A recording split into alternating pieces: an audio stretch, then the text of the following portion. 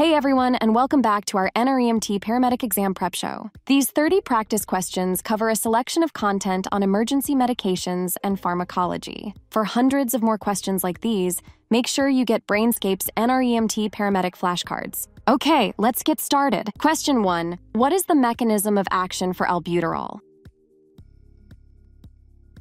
Albuterol is a beta-2 agonist that causes bronchodilation. Question 2. What are the 4 contraindications of alteplase as a tissue plasminogen activator, or TPA? Internal hemorrhaging, recent surgery, aneurysm, and significant hypertension. Question 3. What are the 3 indications for amiodarone? Ventricular fibrillation, pulseless ventricular tachycardia, and symptomatic or stable ventricular tachycardia. Question 4. What are the adult and pediatric dosages for calcium chloride? For adults, it's 500 to 1,000 milligrams. For pediatric patients, it's 20 milligrams per kilogram to a maximum of 1 gram. Calcium chloride is 3 times stronger than calcium gluconate and is administered through a central, not peripheral IV. Question 5. What are the indications and contraindications of dexamethasone? The indications are anaphylaxis, asthma or COPD, croup, and spinal cord injury. The relative contraindication is sepsis. Question 6. What is the mechanism of action for diazepam, also known as Valium? Diazepam is a benzodiazepine, which is a central nervous system depressant, anticonvulsant, and sedative. Question 7. What are the indications and contraindications of diltiazem? The indications are atrial fibrillation or flutter. The contraindications are hypotension and cardiogenic shock. Question 8. What is the adult dosage for metoprolol? 2 to 4 milligram for STEMI, 1 to 5 milligram for NSTEMI or unstable angina. Question 9. What are the 4 contraindications for nitroglycerin? Hypotension, head injury, and bradycardia. Right ventricular infarction is a relative contraindication. Question 10. What is the mechanism of action for diphenhydramine? Diphenhydramine is an H1 histamine antagonist that decreases inflammatory response. Let's take a quick study break to remind you to prioritize your sleep, especially when you have a lot of work or exam pressure. Sleep is crucial for optimal physical and cognitive performance. It will empower you to learn faster, have more stamina, and be more decisive on your assessments and in the field. Paramedic can be a luxury, but if you develop the right habits today, you'll reap rewards for life. To the question. Question 11. What are the adult and pediatric doses of methylprednisolone? For adults, it's 125 milligrams. For pediatric patients, it's 1 to 2 milligrams per kilogram. Question 12. What is the mechanism of action for terbutaline? Terbutaline is a beta-2 agonist that relaxes the smooth muscle of the bronchioles. Question 13. What is the indication of vecuronium?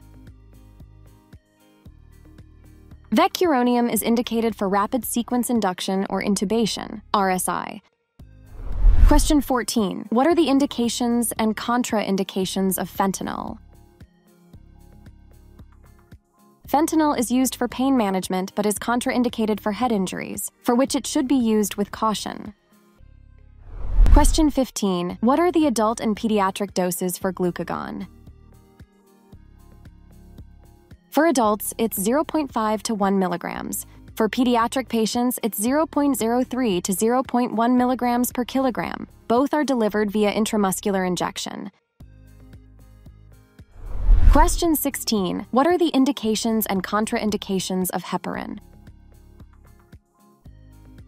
The indications are STEMI, pulmonary embolism, and DVT. The contraindications are bleeding, recent surgery, and severe hypertension.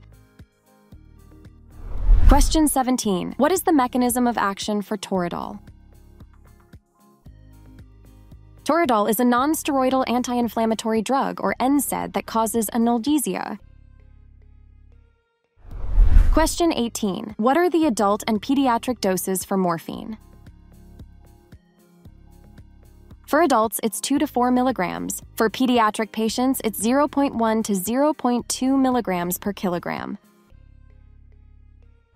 Question 19. What is the Controlled Substances Act? The Controlled Substances Act classifies medications into 5 categories, separated by how addictive the controlled substance is. Question 20. What is a Schedule II drug? Schedule II drugs have a high abuse potential and must be kept under lock and key. For example, fentanyl and cocaine. Okay, time for another quick study break. If you're loving the challenge I've set you with these practice questions, you'll find hundreds more with illustrations in Brainscape's adaptive mobile flashcards for the NREMT Paramedic exam. Make sure you download those so that you can efficiently study anytime and anywhere, and you will crush the Paramedic exam. Let's get back to answering more questions. Question 21. What is a Schedule V drug? Schedule V drugs have a lower abuse potential. For example, narcotic cough drops. Question 22. What are agonist medications? Agonist medications, like opiates, are ones that attach to receptor sites in the body to alter or influence a change. Question 23. What are antagonist medications? Antagonist medications, like naloxone, prevent the agonist cells from reaching and attaching to receptor sites in the body. Question 24. What is the ideal body weight formula for men and women? For men, it's 50 kg plus 2.3 times the patient's height in inches over 5 feet. For women, it's 45.5 kg plus 2.3 times the patient's height in inches over 5 feet. Question 25. What is an idiosyncratic reaction? An idiosyncratic reaction is an abnormal susceptibility to a drug peculiar to the individual, usually due to genetic factors or dysfunction of a metabolic enzyme. Question 26. What is tachyphylaxis? Tachyphylaxis occurs when taking multiple doses of the same medication in a short time frame builds tolerance, for example, nitroglycerin. Question 27. What does interference mean in the context of emergency pharmacology? Interference occurs when the other medications a patient has taken inhibit the actions of drugs administered by the paramedic. Question 28. What does potentiation mean? Potentiation occurs when the effect of a medication is greatly enhanced by the presence of another medication. For example, Phenergan is given to increase the effects of codeine. Question 29. What are Class 3 antiarrhythmics? Potassium channel blockers. Question 30. What are catecholamines?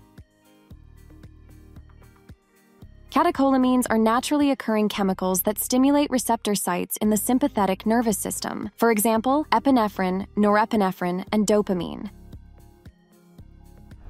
That's the end of our exam prep show on emergency medications and pharmacology. To reach full mastery, remember to study using Brainscape. Our mobile and web app utilizes the latest in spaced repetition techniques, allowing you to optimize your study time and track your progress in great detail. Of course, when you're driving, cooking, exercising, or otherwise unable to navigate the app, be sure to keep listening to the rest of this hands-free studying playlist. No matter what subject you're learning or what method you're using, Brainscape helps you rise to your challenge.